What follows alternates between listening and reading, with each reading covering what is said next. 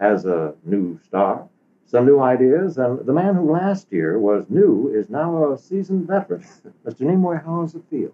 It feels great. It feels like I found a home. I enjoy the company. I enjoy the people. I enjoy the show. It's a pleasure to do it. And we do have a lot of new things happening this season. We're out at a new time slot. We're on Saturday nights at 7:30 this year. Should be good. Yeah. And we got a new girl, permanent girl, Leslie Warren. Cinderella. That's right. Walt Disney's Cinderella. And she's going to be a new member of the IMF team. I think she's going to be a tremendous lift to the show. And we've got a new story form. We're going to be doing a lot more personal stories this season. There will be more investigation of the characters. People will find out more about Peter Graves' character, my character, Leslie's character.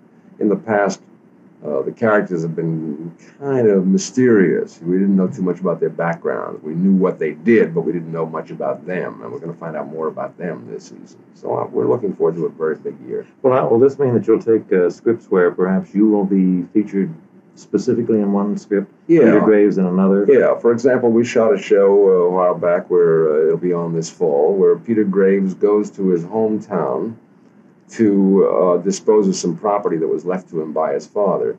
And there have been some murders in his hometown, so he calls in the team to help solve the murders. And that brings me to another point. We're going to be doing more stories that take place in this country, in the United States, than we have in the past. There'll be less dictators. I think we've just about done in all the dictators. You've taken care of them. Right. Well, before you went into this, you were associated with the character and everyone knew you as that. Do you find now that people know you as this character?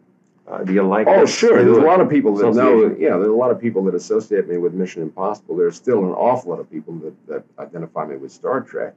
Particularly young people, a lot of them in the past who watched Star Trek haven't been able to watch Mission Impossible because it was on too late on Sunday night, but we'll be on earlier. Now you'll get those people. Yeah, they'll be there. All right, now, when you're not working on Star Trek, you have to start working again tomorrow morning, right off the bat. What do? I know you have a pet shop.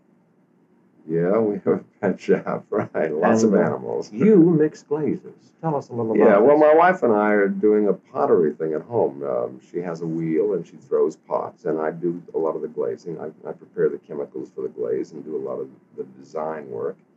We spend time doing that. We traveled for a month in Europe this spring.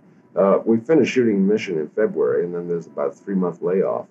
And we spent a month in Europe. I did a movie of the week called Assault on the Lane that'll be on ABC this fall. And then I did a special in Chicago about a school, a very exciting experimental educational school in Chicago. We did that.